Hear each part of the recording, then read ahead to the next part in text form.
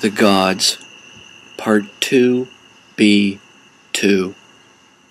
The Calendar of the Gods.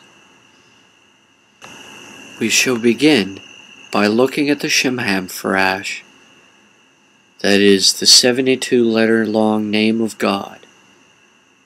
Just as there are the 99 names of Allah in Islam, there are 12 names of God in Kabbalah, though there are more titles than official names. The words officially meaning name of God in Hebrew, Baal Shem, themselves have become a title. The 12 Baal Shema of the gods studied in Kabbalah are the Monogrammata, Alpha and Omega or Tau, the Digrammata, Yod-He equals Jah, A-L equals Allah, etc. The Trigrammata, I am equals Yod-He-Vah, Father equals ABA. The Tetragrammata, Yod-He-Vah-He, Elohim, Adonai, etc. The Octogrammaton, AHDVNHAY. The Decagrammaton, KTHR,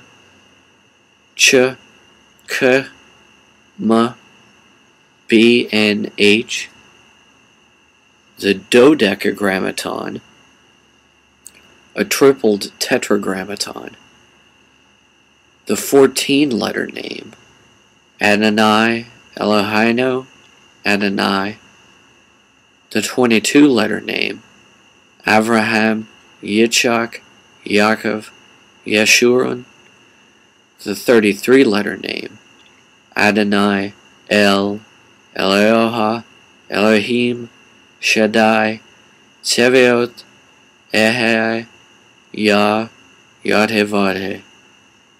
The 42-letter name, the Notaricon of the Anabekeoch prayer, and the 72 or 216-letter name, the Shemhamphorash. The Shemhamphorash, which we see in this 17th century printing by Athanasius Kircher, is either 72 or 216 letters long, because it consists of 72 names of angels, whose names are 3 letters long each. As we will come to see in a moment, by studying the history of Shemhamphorash, these 72 3-letter long named angels accomplished many miracles, but most importantly, we will come to understand how the original Shemhamphorash acted as a symbolic calendar. By studying the history of this name of God, or Baal Shem, we will uncover the nature of this calendar's origins and learn the mechanisms of its use. This calendar, although originating in the era before the flood, was not considered a calendar of any gods then.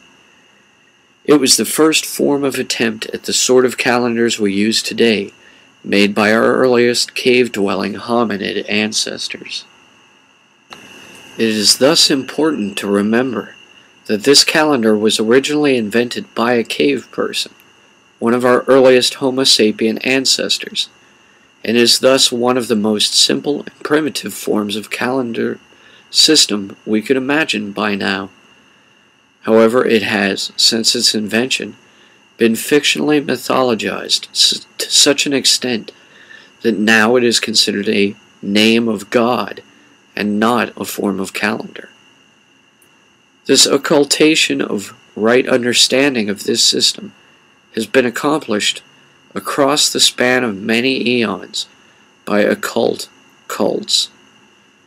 Many of these cults have included members who have studied Kabbalah, However, the geopolitical deeds accomplished by other members of these same cults cannot be blamed on those members who studied Kabbalah while the others sought to rule the world. Suffice it to say, however, that by the time this ancient calendar was being studied by persecuted Kabbalists during the Inquisition era of the Dark Ages in Europe, in Tibet, this elaborate Tanka painting was created to express the 6 lokas, or worlds into which a dead soul may reincarnate. We see the engine of this wheel of 6 lokas, a system the Buddhists call samsara, meaning suffering, is comprised of the 3 base passions: the boar, passive complacency, equivalent to alchemical salt; the snake, slippery deceptiveness, equivalent to alchemical mercury; and the rooster, active annoyance, equivalent to alchemical sulfur. Around this engine of the wheel of 6 lokas, or of samsara, we see the philosopher sages ascending clockwise on the left, and the tortured fools falling clockwise on the right. Beyond this are the 6 lokas, or realms inhabited by the different types of bodies into which we can choose to reincarnate. Like a roulette wheel is by luck, the spinning of the wheel of samsara stops for us on the world chosen for us by our karma, meaning labor, as in works or deeds. The 6 loka worlds of suffering are the animal, the philosopher, the sage, the fool, the lost soul, and the devil. The Buddha sees this all from above, including his own reflection in it, like a pond of water, and as his reflection ripples in the waves of all living karma, it assumes the visage of Vajra, the wrathful male Kali. Although it depicts the 6 lokas of samsara, this image should not be thought of in the same sense as the Western business calendar.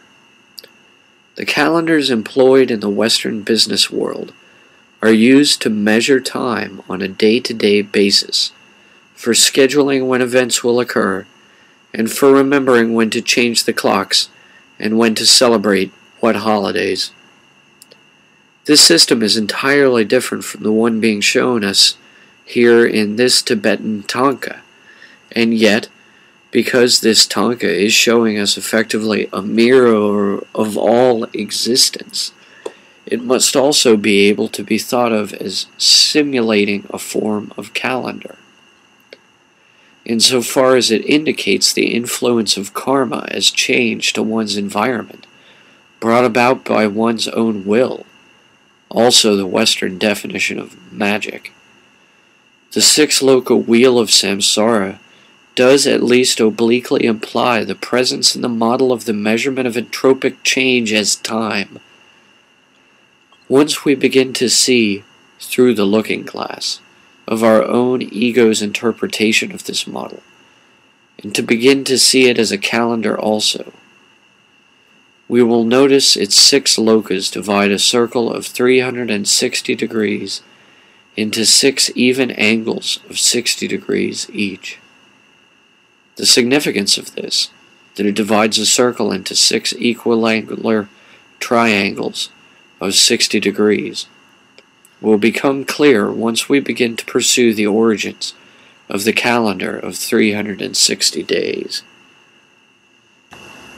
Here we see the calendar as it was conceived of originally by our most ancient Homo sapien ancestors, who dwelt in caves near Neanderthals and came to cross-culturally exchange customs with them. The Neanderthals apparently learned to bury their dead from early Homo sapiens. According to the legends from the beginnings of all the greatest empires of civilization in our current era of historical records, their ancestors before the deluge had met alien gods who had given early primitive mankind all the rudimentary implements of civilization, from making beads to smelting metal, from planting seeds to beating swords into plowshares. This calendar, the first of any kind of such, is attributed by myths at least as old as the times of King Solomon to the Genesis patriarch Enoch. Enoch was a descendant of Seth and Cain, who was taken off in a dream by an angelic guide and shown a prophetic vision. One aspect of Enoch's dream was a detailed description of a calendar with 364 days. This differs from the calendar we know to be accurate today, that of 365 and 1/4 day long years. However, the calendar of Enoch was strictly specific in detailing this calendar of 364 days as being the original basis for the modern calendar of 365 1/4. We see here how the original Enochian calendar could be used to convert easily between the standard year of 365 days and the original calendar of only 360. The 360-day calendar divides into 4 seasons of 90 days each, which in turn each divide into 3 months of 30 days each, for a total of 12 months and 360 days. At the end of each season, a holiday is added, bringing the sum to the Enochian 364. Then, to bring the sum up to our own modern level of understanding, we add an annual holiday, 365. However, it was not originally the intention of the author of the Book of Enoch's description of the calendar to see it split apart like that. Instead, the author proposed a model split apart into 3 seasonal sections of 91 days each. Instead of splitting the year into 4 seasonal parts as we have now with spring, summer, autumn, and winter, the Enochian system describes a world defined by only 3 main seasons for their entire year. It was only later that this system was divided up into 4 parts as we have now. It is possible it was divided into 4 because of the 25 angels, called Anunnaki, meaning watchers, in the Book of Enoch, who fell and became the accursed Nephilim of Genesis, or Grigori of later Enochian. These 25 fallen watchers, less by one, Sabaoth, who it was said repented, were described in vivid detail in the Book of Enoch. 24 fallen watchers can be placed around the calendar as 2 weeks of 15 days each, per each month of 30 days per each season of 90 days per each year of 360, of 364, or of 365. In the original version, the calendar was divided into 3 parts of 91 days each. The original number of Anunnaki watchers was given as 7 who watch, corresponding to the 7 sisters of the Pleiades constellation, whose names were Uriel, Raphael, Raguel, Michael, Sarakiel, Gabriel, and Ramiel. There were also 7 angels, according to the Book of Enoch, who bred with the wives of men, the so-called Nephilim. There were also 7 alchemical mountains that covered the area between where Enoch lived and the gateway to Eden, the entrance to paradise. There were, in addition, a total of 21 fallen angels listed in the Book of Enoch. Because the angels described in the Book of Enoch are all arranged in groups divisible by 7, and because the value of 7 is the sum of 3 plus 4, we may begin to see how the 4-season calendar can be translated into the 3-season calendar, using the 7 angels from the Book of Enoch as a guide. However, to best understand the meaning of the Enochian calendar, let us study the 3 main systems of calendars that arose immediately after the mythological global flood. First among these to arise in most detail was the Vedic calendar, as shown here around the larger outer ring for comparison with the common 12-month annular zodiac around the smaller interior ring. The Vedic calendar does not measure the Babylonian zodiac as it would read in the usual direction of months in a year.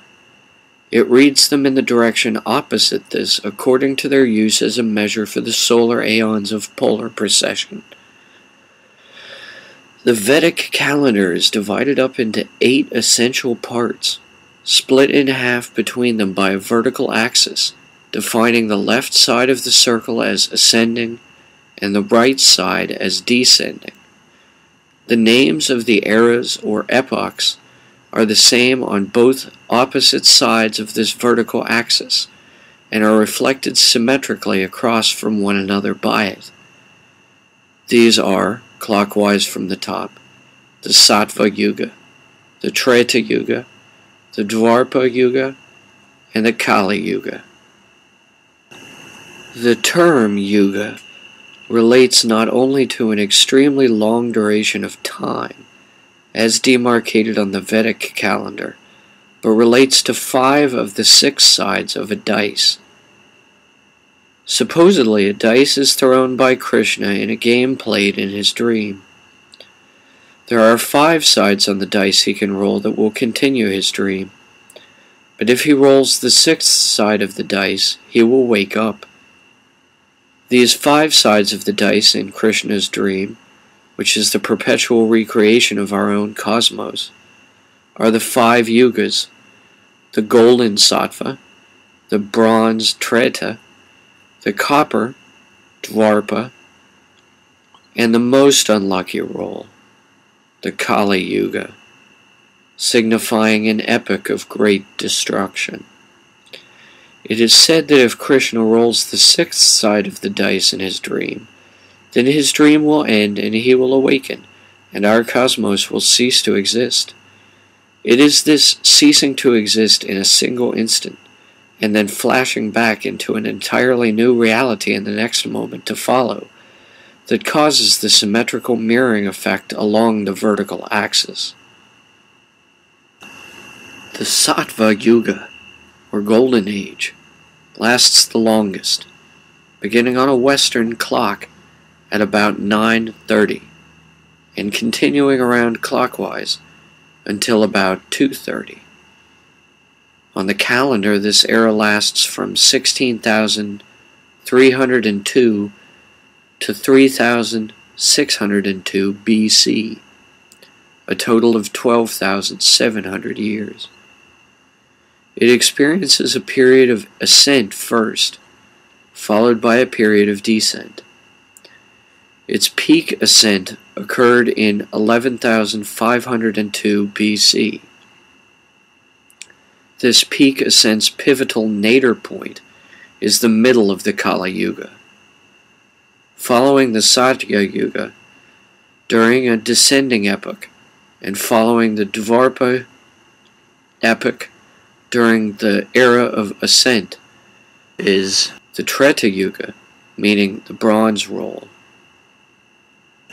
The third roll is seen as less lucky than the first roll, the roll of gold, but as more lucky than the second roll, the roll of copper, the Dvapara.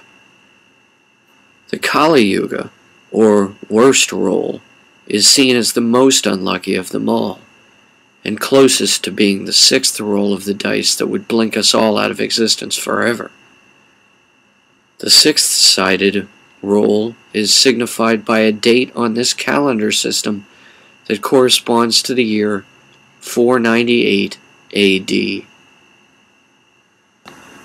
The Vedic calendar is very old, very basic, and on the surface seems acceptable enough. However, remember that the calibration of the Vedic calendar relevant to the placement of the Babylonian zodiac of the usual aeons is not precise, nor necessarily accurate. Thus, though the calendrical system works as such, its dates relative to those on a modern calendar cannot be exactly accurately fixed. Thus, most importantly, the Vedic calendar is flexible. Its spans of duration can be moved around arbitrarily, but the basic number of them, and their relationships to one another, is never changing. There are as many as 8 possible yugas that can be mapped onto the Vedic calendar, and these can be counted by as few as 4 kinds.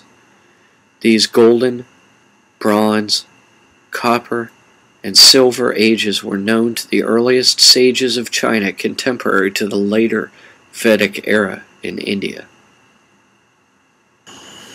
By recombining the broken and unbroken Tao lines, symbolizing the basic yes or no options of the Chinese Zen yin-yang concept, 3 times each, one arrives at the 8 Chinese I Ching trigrams. These are seen here, emanating inward toward the yin-yang logo at the center, from their names in the surrounding octagon. Read clockwise around from the upper right corner, they proceed Kun, earth, Tui, lake, Chyan, heaven, Kan, water, Ken, mountain, Chen, thunder, Shun, wind, and Li, fire.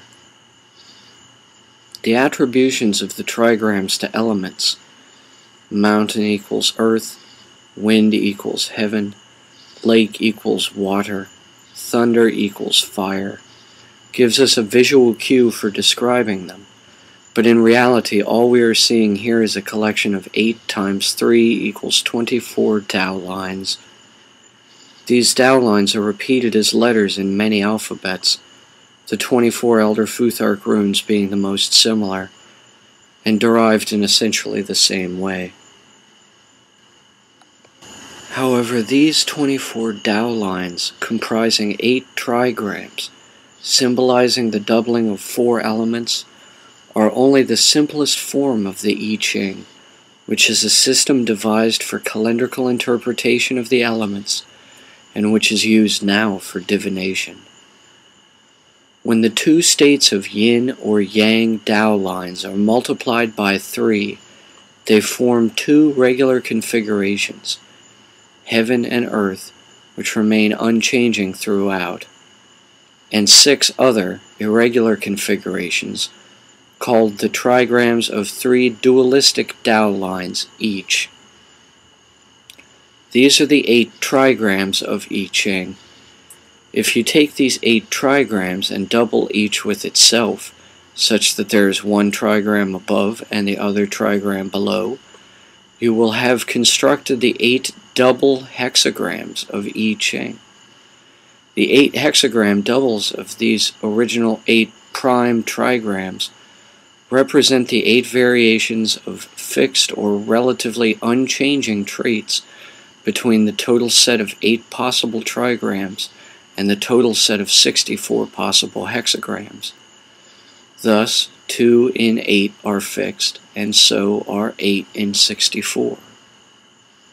The 64 hexagrams, formed by squaring the 8 trigrams, combining each per row with all the others per file, as above so below, can themselves be arranged in a virtually infinite number of different ways.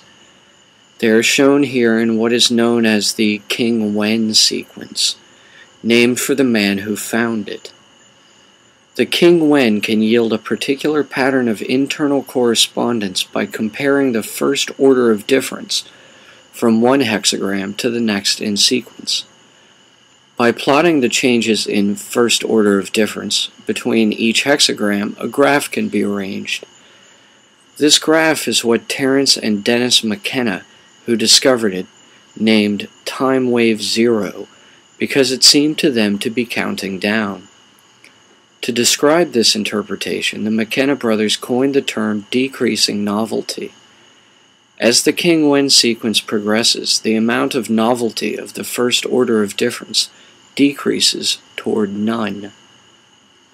The 64 hexagrams are, as I mentioned, used today for divination for the very reason that, as the McKenna brothers discovered, as all possible combinations begin to be exhausted, as all recombinations have been tried, and as the remaining sum of untested models nears 0, and as the project approaches completion, the rate at which metastasis occurs accelerates asymptotically. Whether the King-Wen sequence can be empirically tested and determined if it is the top of such a figurative hyperbolic curve as the last possible recombination of all possible combinations depends on which combination one would use to start such a long sequence. The most important aspect of this line of reasoning is often overlooked by those studying it. The I Ching serves as a calendar because the 64 possible hexagrams are comprised of a total of 384 Tao lines, and there are exactly 384 nights in a 13-month lunar cycle. The lunar calendar records the real number of full moons per solar year and differs from the fixed number of days in the standard solar orbit-based calendar.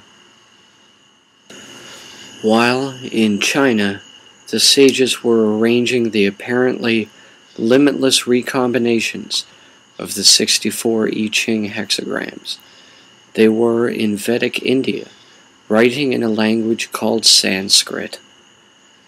Sanskrit is an Oriental phonetic alphabet, and evolved from Proto-Ganges script in much the same way, and at around the same time, as Egyptian hieroglyphics appear to have evolved from Ugaritic Linear A. However, unlike the seemingly limitless vocabulary of languages based on ideographic letters such as ancient Egyptian or modern Chinese, Sanskrit has a fixed number of possible letters based on a limited range of audible sounds produced in a combination of pronunciations. The Sanskrit alphabet has 50 letters. Sanskrit is not directly relevant to the number of King-Wen sequence I Ching hexagrams on the surface, since the number of the first order of difference between them would be 64 minus 50 equals 14, which is only twice 7, the number symbolizing the planets and chakras. However, if the 8 double hexagrams are taken as literally meant to be expressed twice, and the sum of 64 hexagrams is increased from 64 to 72, then the number of Sanskrit letters being 50, which is in turn 22 less than 72, becomes somewhat more relevant. At the same time, the most ancient Vedic myths and fables were being recorded in Sanskrit in India. Across the Hindu Kush mountain range southwest of the Himalayas, in the Fertile Crescent region of the Tigris and Euphrates Rivers Valley, nowadays the arid deserts called Iraq, their alphabet was cuneiform, a partially phonetic, partially ideographic dialect of a variant total number of letters.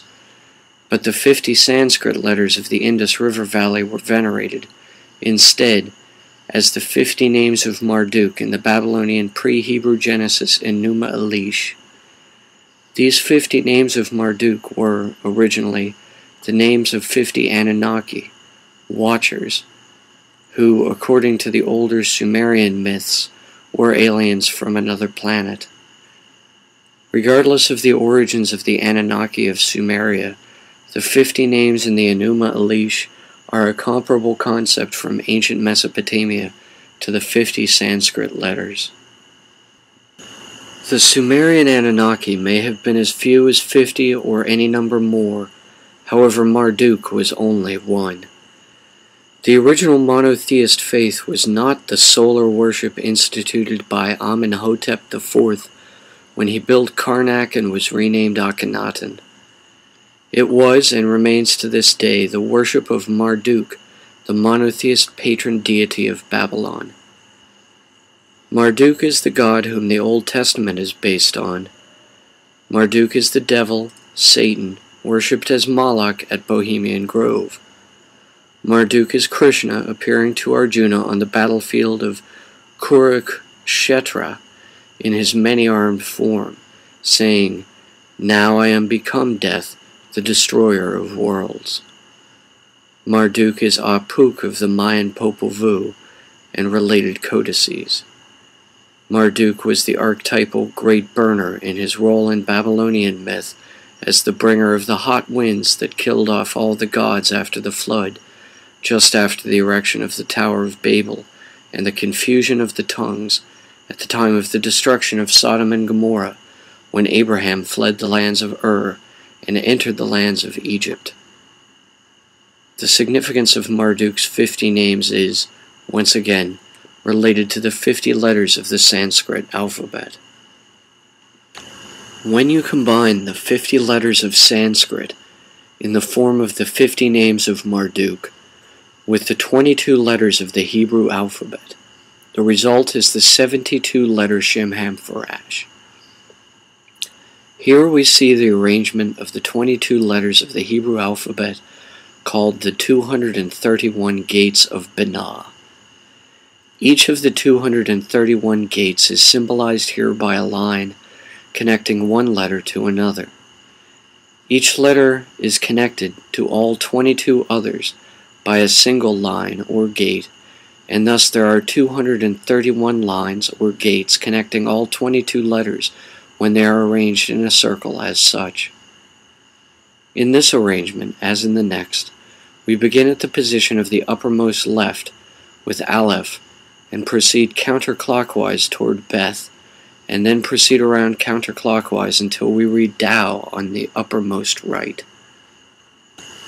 In this arrangement of the 231 gates diagram for the 22 letters of the Hebrew alphabet, we do not see them as Hebrew letters at all, but rather as their shorthand notation symbols representing the 3 alchemical elements, the 7 Olympic planets, and the 12 Babylonian zodiac signs. We begin with Aleph equals air, and proceed around counterclockwise to Beth equals moon, and so forth until we come to Tao equals Jupiter. The attribution of what traits to which letters, and vice versa, has been a matter of long debate among literary Kabbalists, and appears to remain more or less arbitrary. The overall number is important, wherein there are 22 Hebrew letters only because there are 22 attributes symbolized by the 3 elements, 7 planets, and 12 zodiac signs, just as there are 12 consonants and 7 vowels in Greek for the same reason. All arrangements of these symbols on such a circle obeying the format of the 231 gates of Binah will eventually repeat patterns that can also occur as star charts in astrology. The Dendara zodiac of the Osiris Hathor Temple of ancient Egypt is the oldest known structure depicting the constellations of the northern night sky. With almost no alterations, this same chart is used to this day in astrology. We see Aries in the upper right, proceeding counterclockwise around to Taurus in the upper left, and so forth. There are 3 figures in the middle that do not appear to reflect the traditional characteristics of the tropical zodiac's originally Babylonian signs. These symbolize the Big Dipper as an ox leg, Draco as Sobek, and Vega as a small fox. Also, around the outer edge, outside of the circle formed from the signs of the tropical zodiac, are 36 deacons, each symbolizing 1 week of 10 days in a 360-day solar calendar with 5 holidays, used as the Egyptian civic calendar during the Old and Middle Kingdoms. The 36 deacons of the Egyptian solar civic calendar represent an idea almost identical to the 50 names of Marduk. They are thought to be at once anthropic deities and measures of time on a calendar. It is for this very good reason we say the earliest authentically Hebrew Kabbalists were schooled on metaphysics in Egypt. All of Egyptian religion in the form of worship as deified, the ideograms of their liturgical literature, was entirely based on study of the anthropomorphic expression as combined homozoomorphs of complex, advanced levels of metaphysical thought. To analyze the role in their cosmology of each Egyptian god would take much longer than I have time for here. Suffice it to say that these 36 Egyptian deacons are the key to fully unlocking the meaning of the 72-letter Shemhamphorash as 1/5, called a jubilee, of a 360-day calendar model. The next step in the history of the 360-day calendar model came when the Habaru-speaking Hyksos, shepherd kings of Lower Egypt, followed Akhenaten and his brother Tutmosis, calling themselves Moses and Aaron, into exile out of Egypt and into the wastelands of the Sinai Peninsula in an event the Bible records as the Exodus. One particular aspect of great interest to literary Kabbalists from the book of Exodus describing these events was the description of Moses calling upon God to part the Red Sea. The magical incantation deriving from this account forms 72 angel names of 3 letters length each, when the 3 sentences of 72 letters each are read as rows along columns rather than as columns along rows. The total sum of all the letters in this passage combined forms the Shemhamphorash of 216 letters. 216 is 3/5 of 360.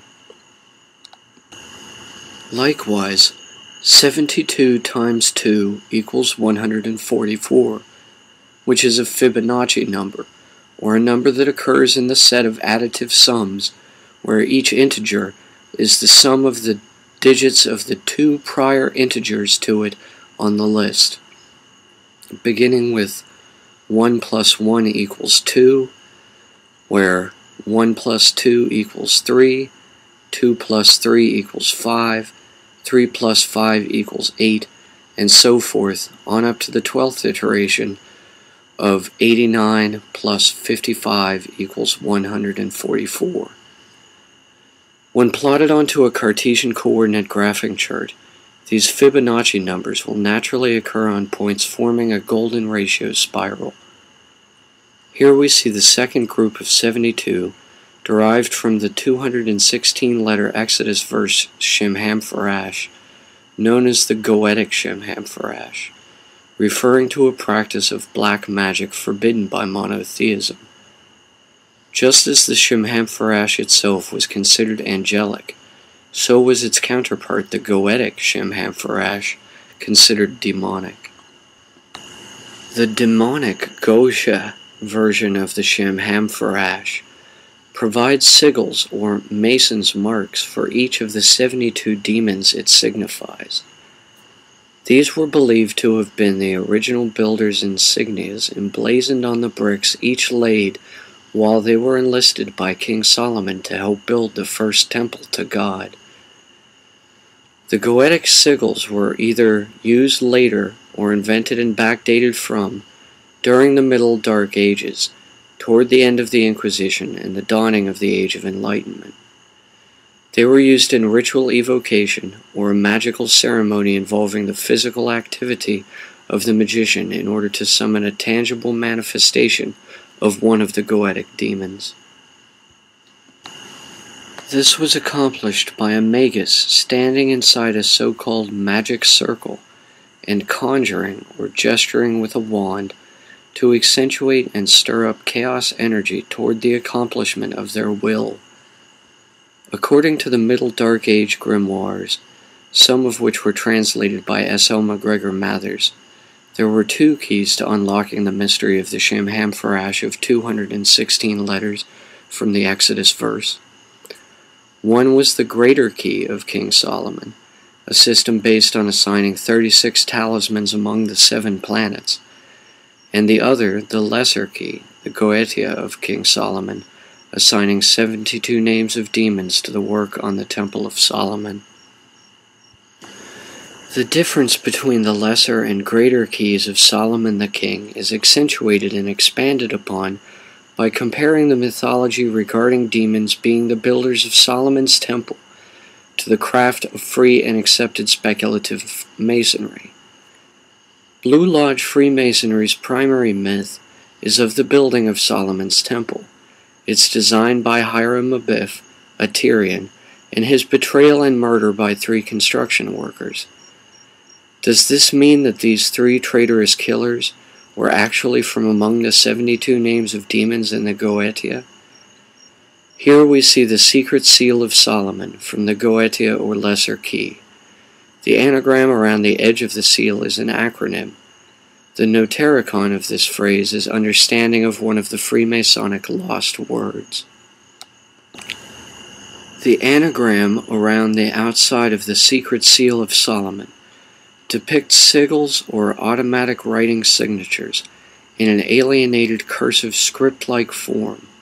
However, to one familiar with this topic from the Masonic point of view, who would know where to look for a comparison between traits in the Dark Age grimoires about the Goetia and use of demons as workers on Solomon's temple on the one hand, and on the other hand the secret society which was formed around the same time as the Dark Age grimoires were forged, e.g. F and AM, the similarity to the Royal Arch capstone, the stone the builders rejected, is obvious.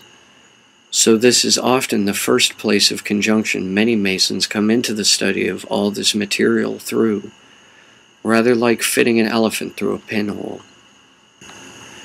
In this 17th century wood carving, we see a scene depicting Solomon using a magic ring of power to control a host of demons, including among who is, we are told, Baal-zebul, the Lord of the Flies, whose title is Baal, and whose name is Zebub. Baal-zebub was a predecessor to the demon Belial, written of by the Essenes of Qumran in the War Scroll as the father of all lies, and who was called, by the era of the Dark Age grimoires composition, Beliar. Likewise, Lucifer to the early Christians had become Lucifugerophakael by the time of the grimoires. Solomon was, even according to the biblical accounts, not a strict adherent of monotheism. It may be possible he believed that by hiring a force of 72 work overseers for a larger number of crews, he was honoring the monotheist God of Moses, emulating the 72 Shimham-Farash in his Goetia.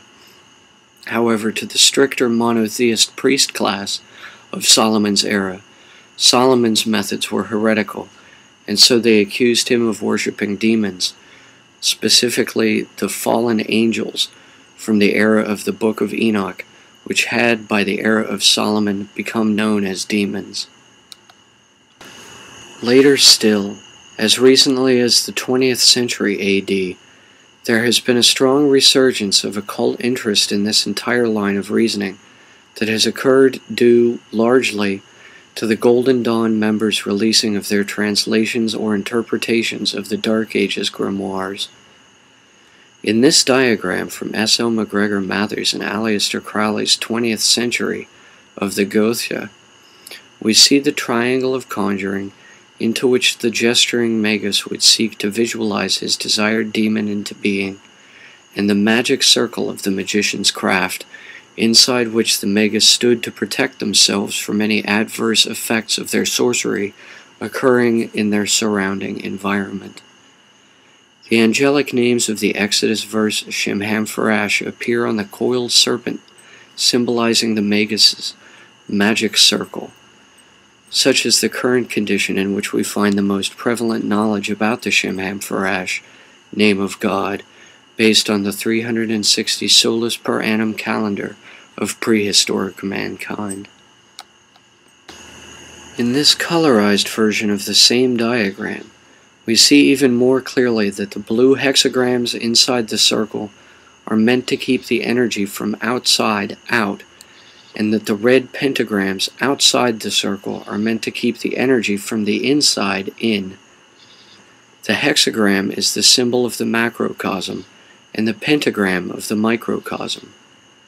Thus, because this ritual, and all related forms of conjuring, constitutes the practice of black magic, and thus is accredited first to the grimoires of King Solomon, and because of the injunction against the practice of any form of ritual black magic, all forms of such evocation are prescribed by the monotheist deity from the book of Leviticus onward, and remain so today. However, deeply buried beneath this moral morass of reasons not to practice magic is the truth about this system originally representing a prehistoric calendar. The trick to reading the Goetic Shemhamphorash as a calendar is to read it as upon the back of the coiled serpent.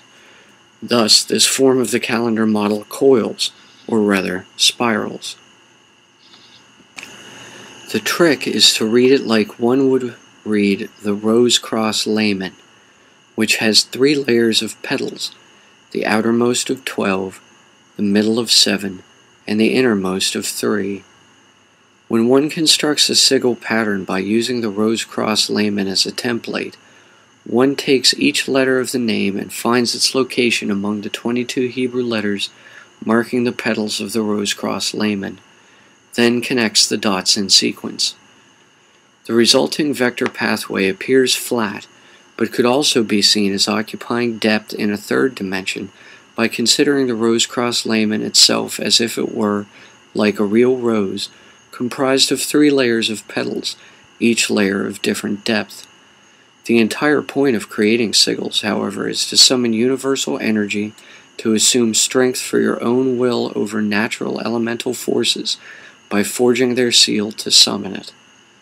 Because the thorns of this rose are poisonously fatal, sigil magic is prescribed in Leviticus. However, the Golden Dawn restarted the open practice of it by distributing and explaining the rose-cross layman. Just as the rose-cross layman symbolizes the rotation of the 3 top petals, the 3 alchemical elements, the 7 middle petals, the 7 planets, the 12 lowest petals, the 12 zodiac signs, of multiple levels, all operating independently of one another. So too does the same method apply to deciphering this model, which has long baffled Mesoamerican anthropologists in its normal flat form, the Aztec calendar stone. The Aztec stone is meant to imply the depth of a round conical tower seen from above. In the middle is the large face of Tezcatlipoca, the 5th sun. Surrounding him are the smaller faces of the 4 other world suns or Aztec eons. One step lower down from this level we find the ring of 20 day names, Aztec months. One step below these are 8 dividing arrows, and beyond them in the outer ring are 12 glyphs hidden as scales on twin snakes with human faces wrapped around upward from the bottom on either side, with the 13th symbol being shared by both, to total the 13 day names of Aztec weeks. The method of reading the Aztec calendar stone is to think of it as looking down on an upright tower. The myth regarding the Tower of Babel is that it was built by mankind because they wanted to make a name for themselves, and to become like unto the god of contemporary monotheism, i.e. Marduk.